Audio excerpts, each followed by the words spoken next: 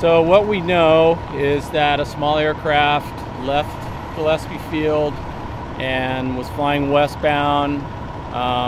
Some folks on the ground said they heard some kind of engine throttling, and the airplane made a turn, it looks like, and came back and was actually traveling eastbound when it lost power and landed here in the yard.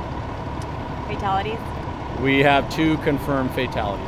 Are those the only 2 people that were in the plane? As far as we know, yes. There's nobody else in the plane. That's it. There were 2 dogs on board, and they're alive, and they have been taken to the local veterinary just to get checked out.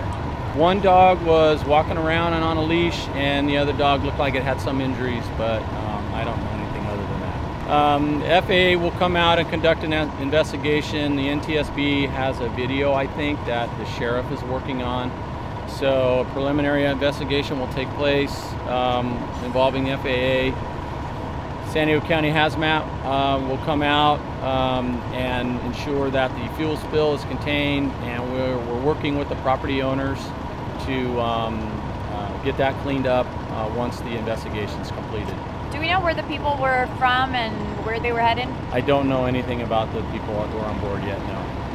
A couple witnesses that I did talk to mentioned that it looked like the plane had circled and was attempting to get back to the airport. This could have been a lot worse. There's a lot of Agreed. around here. Absolutely. Want to elaborate on that a little bit? Well, you know, obviously, yeah, there's buildings in some populated areas, and fortunately, the layout with Gillespie Field and this dirt field here allows for, you know, some margin of error, if you will. But all in all, yeah, it could have been a lot worse. The plane it's heavily damaged. The wings are all damaged. The complete front section of the plane is damaged. What you would expect for a plane going nose first into the ground. As we were driving past the light, you could see the plane, and it was kind of swerving like this, and it was coming down.